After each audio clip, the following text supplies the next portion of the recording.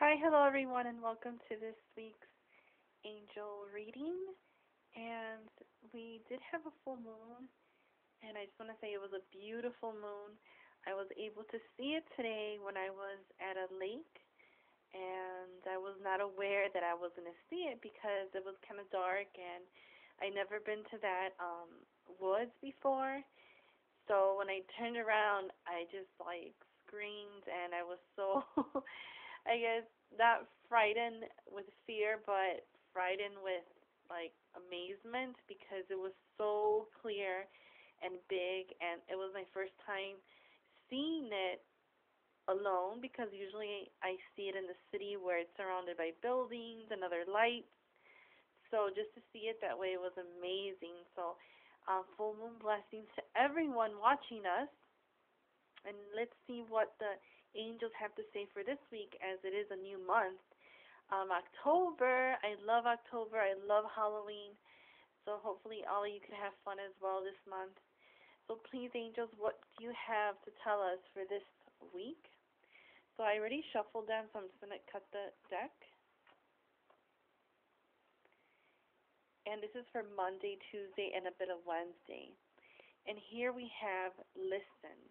It says, quiet your mind, beloved one, and listen to our gentle reassurance that everything has been taken care of. Stay in a quiet and receptive state without worrying about the exact nature of your desire's manifestation. A quiet mind and body hears us quickly and clearly. This is our request to you. Listen. So the angels are aware that we have been praying to them, and we've been asking for God for His guidance and also for signs. But the angels say a lot of us just do not want to really focus and take in as much as we can. So just quiet your mind, as the angels say, and really slow down mentally Monday, Tuesday, and Wednesday. Really try to allow silence to help you, being balanced in the way you're receiving and giving messages, communication. And right now, it's just better for you to listen and to be guided so that way you could find the best solutions that you're really looking for. So, thank you, dear angels. And please don't worry, as this card says. So really have faith in that everything is working out. And listen. So thank you, dear angels. So let's see what it says for the middle of the week. It says, have confidence. So it says, moving forward does not necessarily require you to have confidence in yourself. Confidence in God is enough, along with knowing that God works through you and with you in all ways. Lean upon us if your confidence wavers, and we will buoy your courage and faith. So with this beautiful card in the middle of the week, the angel says that we have to have confidence, and sometimes we lose hope in ourselves, and we're trying to really reach out to something. So reach out to God. His confidence and the confidence of the angels and the angelic realm, and even of the saints and holy masters can help you as well. So really, again, have time, right? Have time to take your time. In other words, don't try to rush into any negative feeling. Really be courageous. Know that you are enough and you are God's child. So you have something divine to give.